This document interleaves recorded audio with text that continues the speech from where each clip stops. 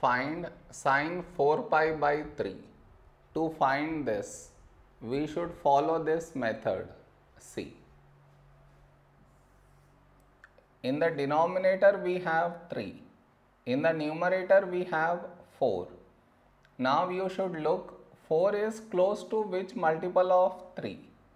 What I mean is 4, and here you write multiples of 3, that is 3 and 6.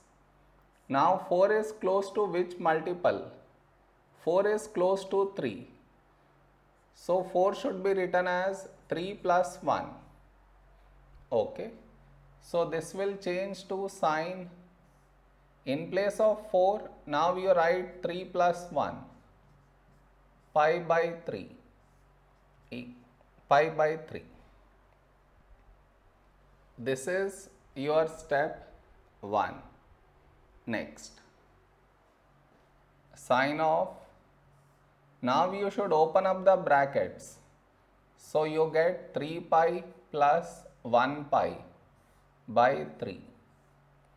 Next, sine of, now you should split the denominator in this way.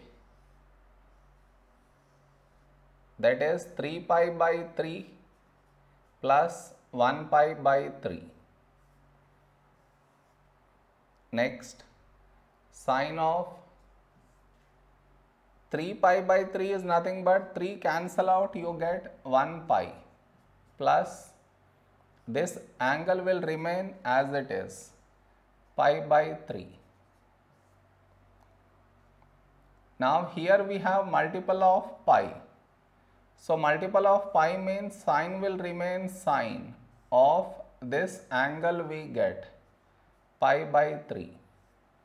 Now the question arises, will we get here plus or minus?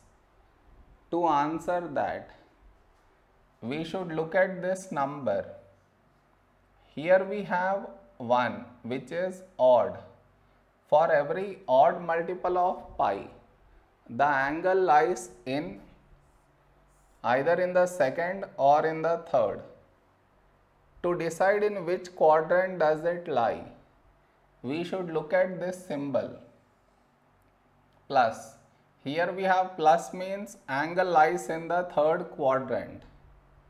In the third quadrant, sign is negative, so you should put negative. So that is minus sine pi by 3 is root 3 by 2. So this is your answer.